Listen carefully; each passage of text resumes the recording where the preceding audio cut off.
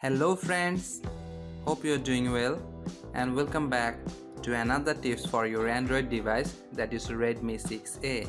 In these tips, I'm gonna show you how to update your system apps. Simply tap on settings, notice system apps updater option. Notice there is one updates is waiting to install.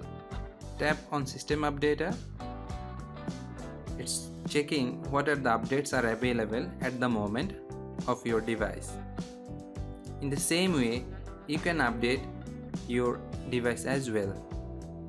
But make sure your device has connected with Wi-Fi connectivity. Yes, there is an update on contact. By tapping down arrow, you can see what's new with this update. Fixed some bugs and boosted the overall stability.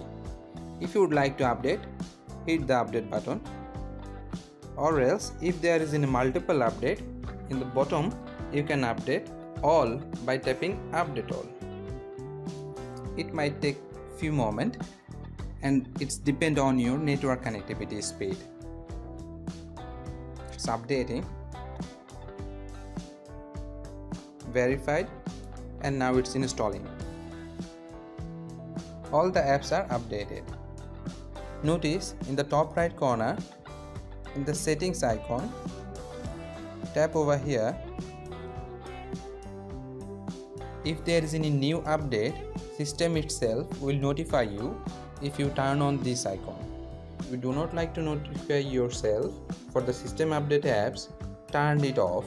And in additional settings, auto updates using Wi-Fi, and you can change your auto update settings through update using Wi-Fi and mobile data, and using Wi-Fi, or don't update. Usually I am keeping Wi-Fi only. By tapping update using Wi-Fi and mobile, you can activate this as well. How you can check your system apps update settings and notification. So this is all for this video. And for more helpful tips like this, hit the subscribe button and turn on bell icon to get notified immediately when I release any new videos. Thank you for tuning in and have a nice day.